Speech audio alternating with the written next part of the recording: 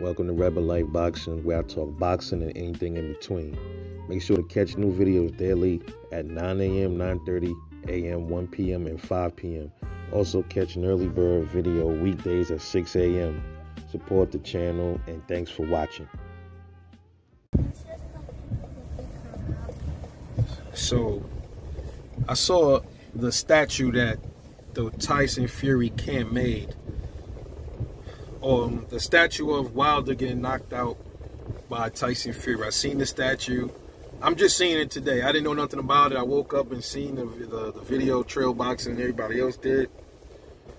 Man, I mean, that's the ultimate disrespect, man. And listen, it looks like they really want the smoke. I mean, to come out, to take your time out to make a statue showing Wilder getting knocked out, that is mentally getting into Wilder's head. I don't care what y'all say. That's going to mentally get to Wilder.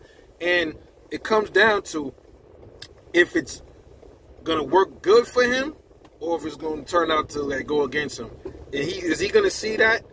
And is it going to mentally make him unstable in the ring where everything goes out the window and then he starts reverting back to, doing what he did and he loses? Or is it going to make him, is it going to give him a controlled, angry aggression where he's just going to want to knock his block off even more?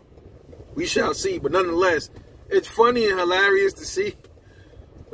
But it's disrespectful to Wilder. To Wilder. Man, I said, I can't. Is this real? I'm looking at it like, this can't be real, bro. This can't be real. Very interesting fight. I can't wait to see this fight, man. I got to see this fight. Wouldn't it be funny if Wilder came out, they made a statue of Tyson Fury, 400 pounds, sniffing coke? That would be crazy, man. Unbelievable. Boxing is becoming almost like a soap opera, fam. It really is. But it's funny to watch the ride. It really is, man. But let me know what you think about this statue. Like and subscribe. Get back to me. I'll see y'all later on the next one, man. Peace out.